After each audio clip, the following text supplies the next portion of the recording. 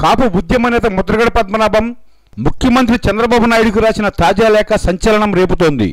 మీరు దాడులు ఆపేస్తారా, మమ్మల్ని దాడులు చేయమంటారా అంటూ ముద్రగడ సంధించిన లేఖ ఇప్పుడు పెనుసంచలనంగా మారింది. ఆ లేఖ పూర్తి సారాంశం మీకోసం.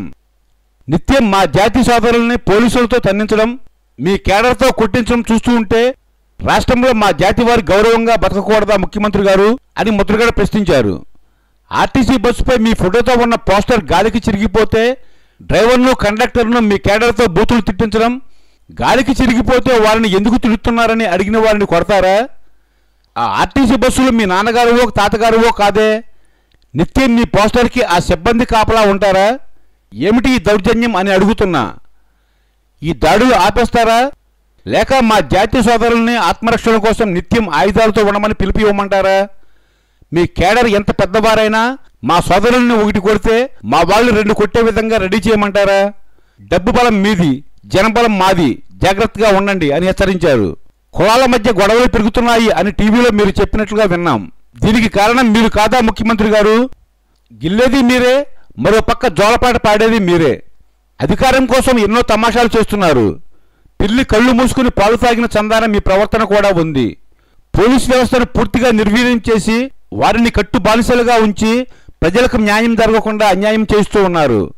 మీ కేడర్ చేతిలో దెబ్బలు తిన్న వ్యక్తులపై కూడా కేసులు పెట్టడం చాలా వింతగా ఉంది. దీనిని బట్టి మీ రాక్షస పాలనలో దెబ్బలు తిని కేసులు పెట్టించుకోవడం మంచిదా, లేక దెబ్బలు కొట్టి కేసులు పెట్టించుకోవడం మంచిదా? మీరే సలహా ఇవ్వండి. మీ పోస్టర్లు బస్సులపై కాదు, మీరు ప్రయాణం చేసే వాహనాలపై అతికించుకోండి. మీ శాసనసభ్యులు, మంత్రులు, పార్లమెంట్ సభ్యులు ఇళ్లకు పసుపు రంగులు వేయాలని ఆదేశాలు జారీ చేయండి.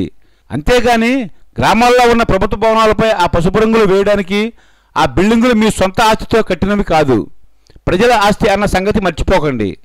ఓటు కేసులో అరెస్టుకు భయపడిపోయి ప్రత్యేక హోదాను తాకట్టు పెట్టి రోజు రోజుకు దిగజారిపోయి విమర్శలు చేసి టీవీల ద్వారా మీ శత్రువుల్ని, వారి కుటుంబంలో ఉన్న స్త్రీలను అవమానించే కార్యక్రమం తీసుకున్నారే.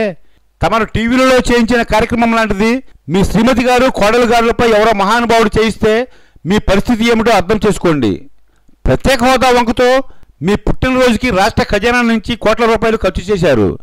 దీన్ని బట్టి మనది పేద రాష్ట్రమా లేక ధనిక రాష్ట్రమా?